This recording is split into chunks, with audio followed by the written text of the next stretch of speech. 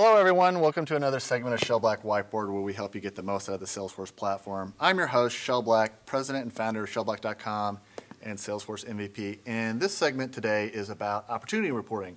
As a system administrator, or maybe you work in sales operations, we're going to do a lot of reporting around opportunities, reports, and dashboards.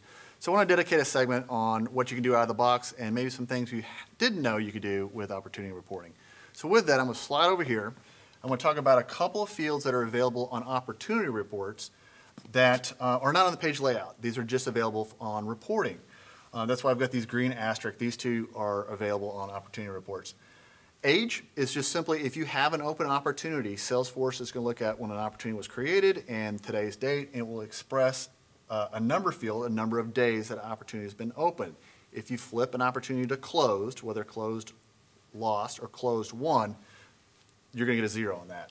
Stage duration, another number of days field. It is the number of days an opportunity has been in the current stage. So if you go from stage 1 and you've been in that stage for 47 days and you move it to stage 2, this number is going to reset. It's going to reset back to 0. So let's say that you have the instance where you want to track the duration of every stage in your sales process.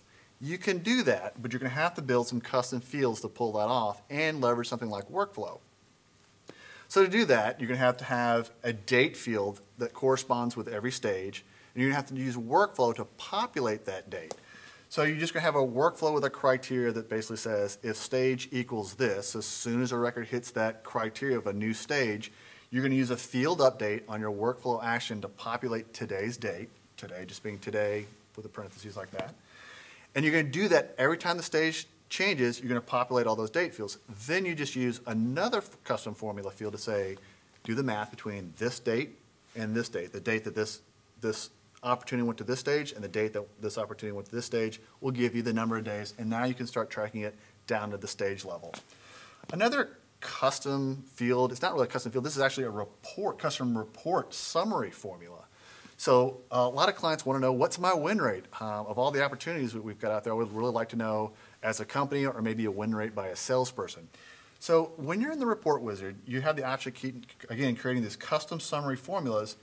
You create one with the output of a percentage, and the way you do that is there's a field called 1, which is all your closed won opportunities, and you summarize that to get a count of 1 opportunities, and you divide that by the row count of basically all your opportunities. So number of 1 opportunities divided by all opportunities gives you your win rate. And you can show that as a percentage, summarized and grouped by that win rate on your reports. Something else I like to do with clients, and they seem to like, is I want to know how many days on average, or how many days does it take for us to win a deal. And it's nice if you want to do an average, because you can take all the days, or for all your opportunities, how many days does it take to close, and get your average either for the company or, again, by a salesperson. It's a custom field, it's a formula, it's a little long, but it's not that bad. I'm going to walk you through it real quick. It's an if statement. So if this is true, then do this. Otherwise, comma, do that. So if is 1, the opportunity is 1, the true statement would be, I want to take the close date and subtract the created date. So the date we won the deal minus the date where we created the opportunity, and give me a number. Now, with created date, that's actually a date time syntax. You have to actually wrap the created date in what's called a date value to take it from a date time down to a date. Then you can do a date minus a date. So hopefully not too bad. If an opportunity is 1, do the math between these two dates, give me a number. If it's not 1, the else statement of that is a 0. So until it's 1, it's going to express as a 0. All right. So let's switch to this side of the board and talk about other couple things. There is a folder that comes in Salesforce just called Opportunity Reports. If you've never poked around there, there's quite a few reports that come out of the box. I encourage you to run them all and see what they do. If you like some of them, you can always do a save as, modify the criteria, and throw it into a custom report folder.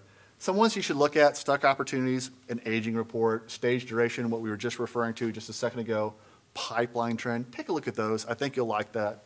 If you're trying to get used to opportunity reporting, go into this report folder, steal shamelessly. Salesforce has got a lot of pre-canned out-of-the-box reports you can run. Okay, another thing with opportunity reporting, there is a filter that you will see on opportunity reports called the show filter. And there's some pick list values that you can choose from. And if you're using the role hierarchy, this could have a dramatic difference on the output of your reports. So you'll see a filter on the shell filter for value. You could pick my team, or all. So let's see how this applies if we're looking at our role hierarchy. So in this scenario, I've got a VP of sales, I've got 4 regional managers, and below those regional managers, I have groups of salespeople. If I have filtered my report on and I am the VP of sales and I run that report, I'm only going to see opportunities where I, the VP of sales, are the opportunity owner.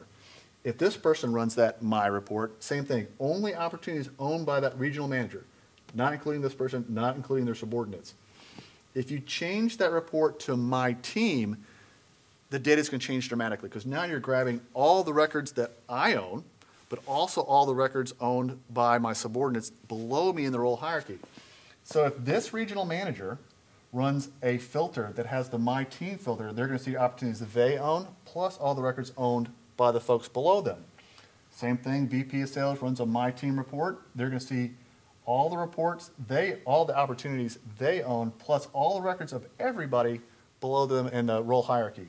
If a salesperson runs a My Team report, it basically just gives them their opportunities. Of course, if you don't want to worry about the role hierarchy and you just want to grab all opportunities in the database, you can set it to all. So if you're doing large analysis company-wide, just set it to all. So why would you have filters like this? When you're doing dashboards, a lot of times you'll have a dashboard per salesperson.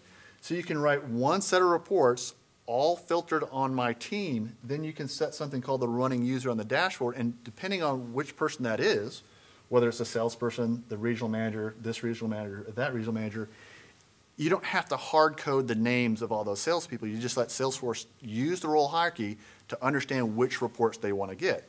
So I can write one set of reports for my team, change the running user from this regional manager to that regional manager, and that's going to grab their set of opportunity reports. Pretty cool.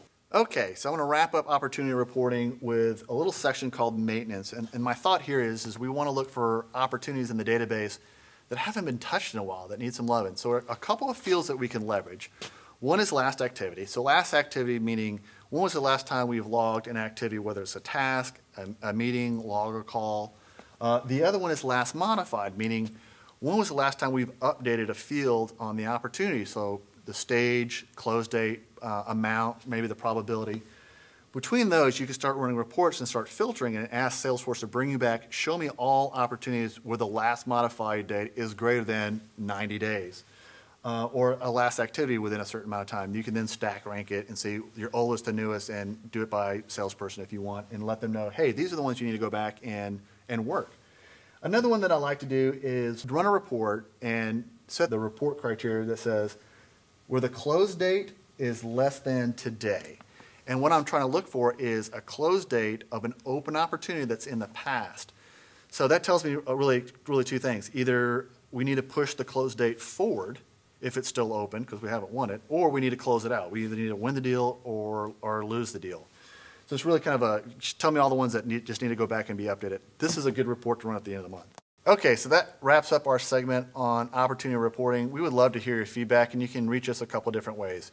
You can hit me at Twitter at shell_black, or you can email me at whiteboard@shellblack.com. Love to hear your comments. Thanks for tuning in, and we'll talk to you soon.